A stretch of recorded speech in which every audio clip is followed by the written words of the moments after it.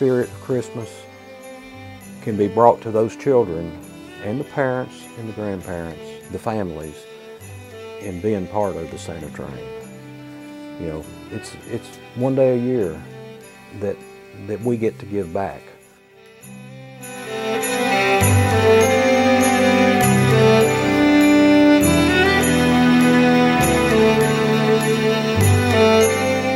It's real heartwarming to see the traditions just keep coming on with all ages, and that's what they do. They turn out as a family to see the Santa Train. It's not all about the gift that comes off, it's everybody getting together as a family to see it.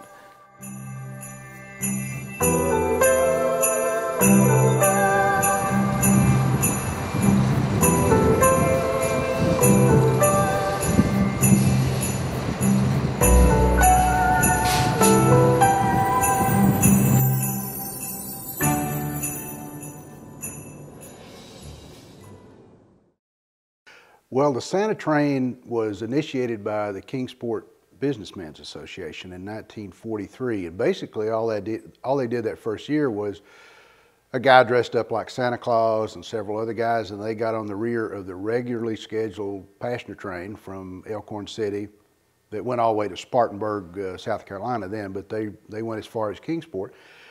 And at every stop and along the way, they threw out candy. It's just a gesture of goodwill and as a way to promote the economic linkage with the Tri-Cities. It was a good thing, and so they had fun with it, and so they did it the next year, and the next year, and the next year. They called me for the 93. It had a couple of boxcars and car one, and that's when we went to Elkhorn, spent the night, and come out there the next day on the Santa Claus train. And it was a great feeling to see all them kids lined up on that train. It's the only Christmas most of them ever got. And as a matter of fact, they had little bonfires built up all along the railroad on Friday before we come back on Saturday. One thing that's really planted in my mind is when I was running the Santa Claus train, a little girl with big brown eyes looking straight up into my eyes when I went by. It was something amazing to her because she had her eyes wide open looking at me. And I don't know, I just remember I cried after that. It's up and down emotions all day long. No, it's just an honor to get to do it. It's something not many people get to do. The Santa Claus train was a special train. It was getting well known all over the country. And to be picked to fire it, I felt like I was on cloud nine. It made me proud to be a part of it. It was special. That Santa Claus train was the only special train that we had back then. And I just felt the good Lord had blessed me. And this was just a unique experience. It was portrayed as, by that time they ran out of Shelby, it was about a 110-mile Santa Claus parade, and it really was. And they threw gifts and candy and stuff all the way en route. That got modified, I think, around 2005, and they decided to just throw out gifts and candy and other things at the stops, pre-designated stops, and that's what they do today. In 2015, I had the pleasure of working the train. I was one of the people on the train that year.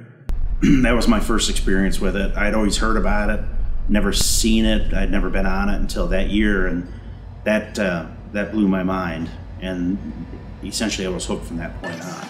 The very first stop is when it hits you that the reality set in that, like, yeah, it's work, but this really means something. When you see those kids or even adults and you see them out there, you realize that this is beyond a big corporation, or it's just, being kind to another human. So it meant a lot from that point forward.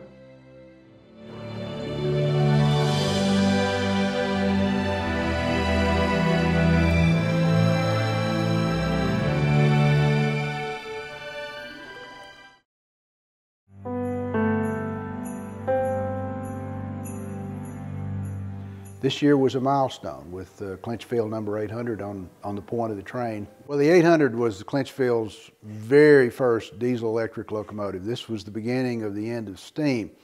I was amazed to find out that an upper management guy, Eric Hendrickson, was working with Jim and others to possibly secure the use of an SD45 locomotive that could be repainted and relettered as a Clinchfield unit. But the 800 kept coming up in the discussion. It slowly but surely started coming together. The ownership of the locomotive had to be worked out. It was transferred ownership from the C&O Historical Society to a private entity, a guy named Ed Bowers. Ed graciously agreed to allow it to be repainted. And so I guess a couple of months before the Santa Train, all the rail fan buzz was, hey, they're taking 8016 from Spencer to somewhere.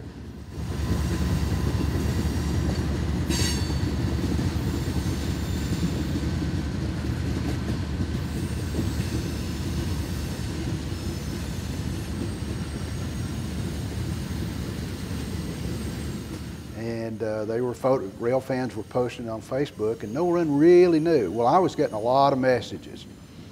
Ron, do you know anything about this?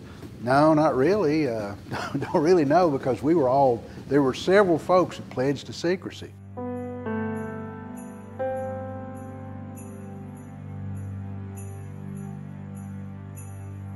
I walked in the door and it was just, I was just moved almost to tears. It was just right there. It was amazing. It was like all those years, 50 years, had rolled back, and that unit was sitting on the ready track in Irwin, ready to go north on 97. It was amazing. I couldn't believe it. I'd grown up around that engine back when I worked on the passenger trains. Us car marshals would go there and play on it at night, and then I'd ride it in the daytime. And when I got to be an engineer, I've run it on presidential specials and excursions. It was just a joy to be on it. I never dreamed that they'd let me get on it. Oh, it made me so happy. I almost had tears in my eyes just to look at it. It was wonderful to see that 800 just like it's brand new. They did a wonderful job painting it, fixing it. Somebody made a great decision. Somebody really brought back the life of the steam of the engines on the Clinchfield Railroad.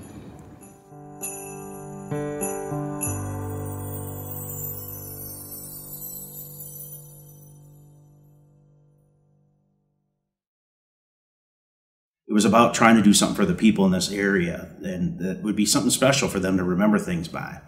And it would just also be cool to be able to do it on the 75th anniversary, because they had done something special on the 50th. So that pressure, and then added with all the other just logistical pressures, it was fun, but it was a lot of work behind the scenes, and a lot of sleepless nights. Honestly, there was nights I couldn't sleep because I was so nervous about it to get it pulled off. And it came down to really the last week, to make sure. I didn't know really until the last week that everything was going to pull together like it did, and luckily it did. I mean, everywhere you went, everybody was buzzing about it, and the build up to it, there was buzz, and that probably made me the happiest to see everybody happy. But it was a lot of people's hard work behind the scenes, not just me. There was a ton of people behind the scenes that were making it happen, and that started paying off. Right about Wednesday, before the train ran, is when things started kind of falling into line, and I'm like, okay, it's starting to happen. The excitement really started pouring in when we realized we were going to get the engines. It's not a steam engine, but it's one that came home to us in the 800. But it was neat to have those cars. I'd been on both trains when they were on there years ago, and it was neat for somebody that's been around a while as a volunteer to see that.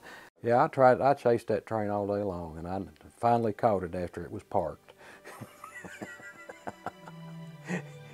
And I got my Christmas present by getting to crawl up the side of that thing and get in the cab while it was being refueled.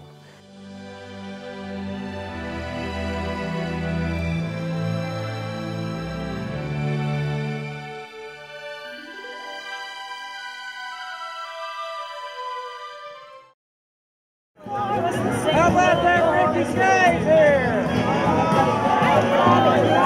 Santa Train!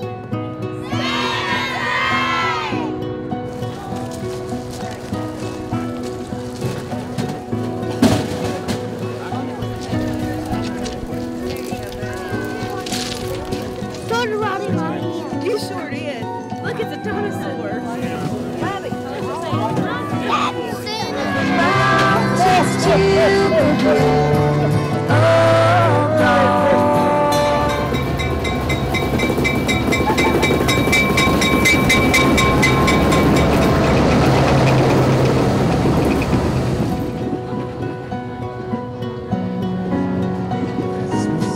It's the best time of the year.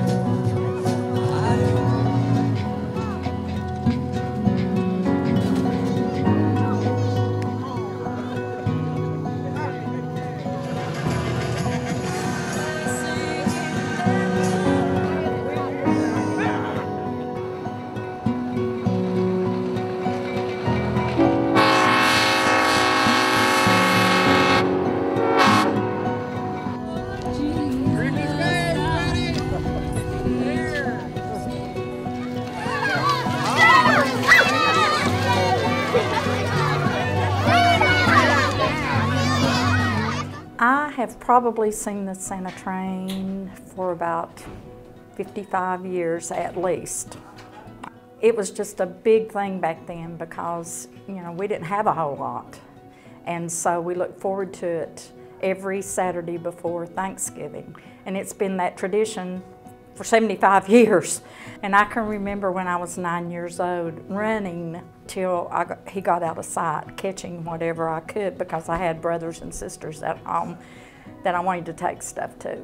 It's just been a tradition that I hope never ends. Coming here since probably before I can even remember, since I was a child. I'm 29 now, so it's been every single year since then. Now I have 3 kids of my own, and we all come every single year. It's as tradition as Thanksgiving and Christmas for us.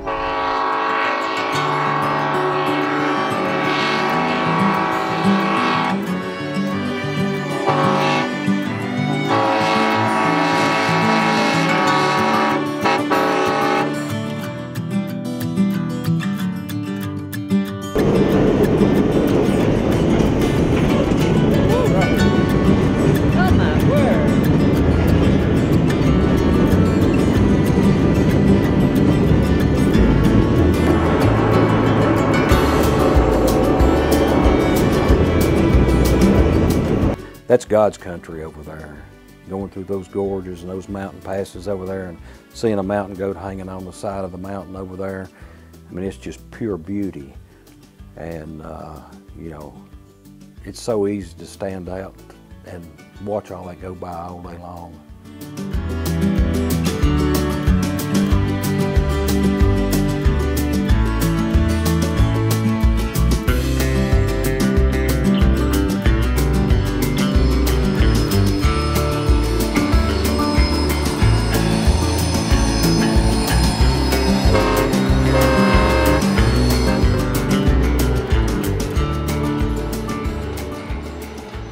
Well, I can tell you that as the years have gone by and I've worked different positions on the train, I've got the best seat in the house right now and the best view as I come through the valleys and pull into those areas you're talking about and see the smiles and the excitement and the people that are working so hard to make that train happen and make it happen safely. I mean, you think about the engineer that's up there driving that train with those thousands of people that he's driving through the middle of, and he's trying to be as safe as he can, and CSX has got their safety crews. But to be back there on the back end and experience all that excitement, you run on adrenaline all day long, from 6 o'clock in the morning to 3:15 that afternoon. And people on the back of that train, you know, Frank, Santa's elf, never leaves the back of that train. Santa never leaves the back of the train. They're out there all that time because they want to see the excitement of people, and people that are along that track, wherever they are, expect to see Santa and want to. And that's why you do it, because it's part of what everybody expects, and you're the one that's receiving the gift by seeing those people each year.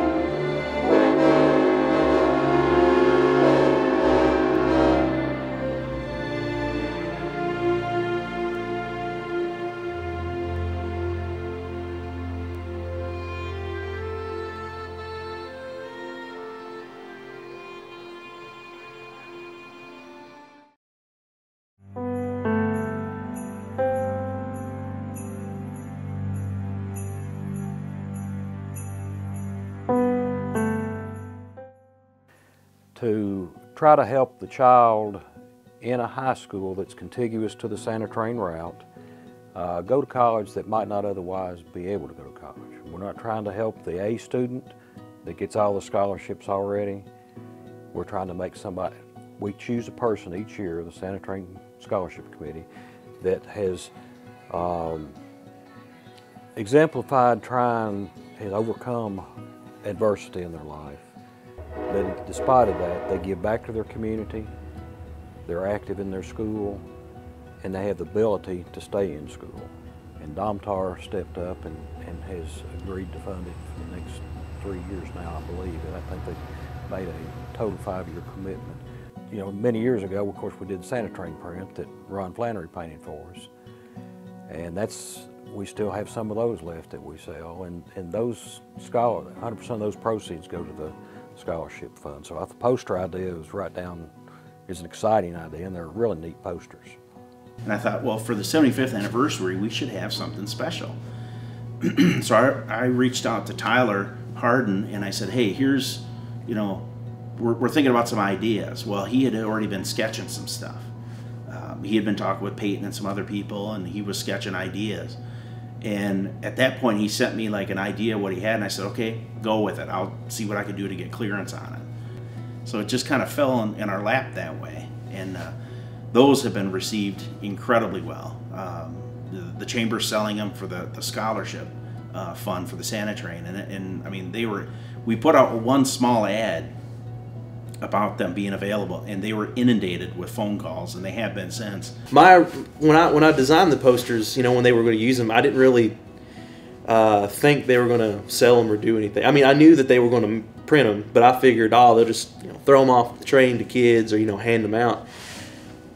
I didn't know that it was going to be used for the scholarship, or that there was a scholarship until afterwards. And like immediately when I found that out, I figured out how much per poster they were getting. I immediately started calculating because I knew how many they printed. I was like, wow, this is going to change somebody's life.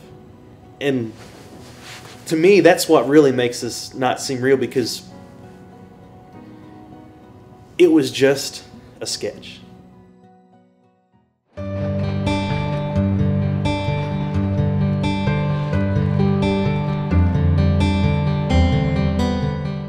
There's always this incorrect notion that that comes mostly from folks who are not familiar with this operation at all, who see this as maybe a charity or a handout operation. It is not, and it never has been.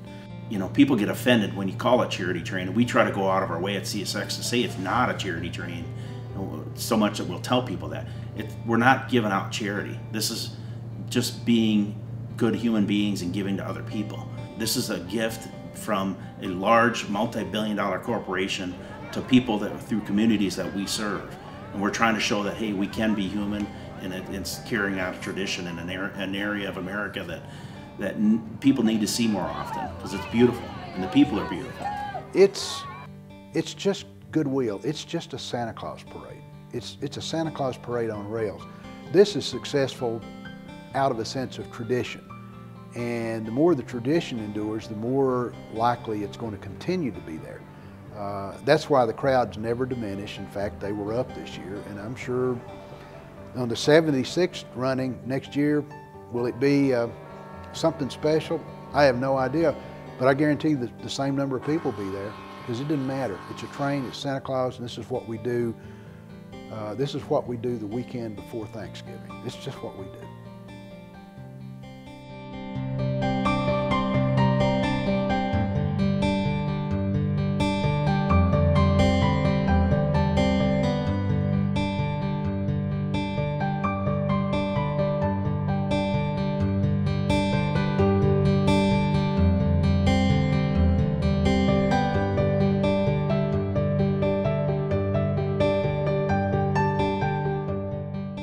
Santa sees you. You know, with great grandmothers and holding that new little baby, starting the tradition all over again. 75 years of blessing. Santa sees you. I noticed that no matter how many miles we've gone, how many stops we've made, you make sure to wave at every child that hollers your name. Everyone I can find, and every grandmother that's on the front porch, or daddy on his four-wheeler out there getting ready to go hunting. It's the spirit of giving. I'm so fulfilled. I'm the winner here. Thank you for all the volunteers and people that's in the area that make this all possible. Without the train and CSX and the Food City stores and the thousands of volunteers, this 75-year tradition wouldn't be here.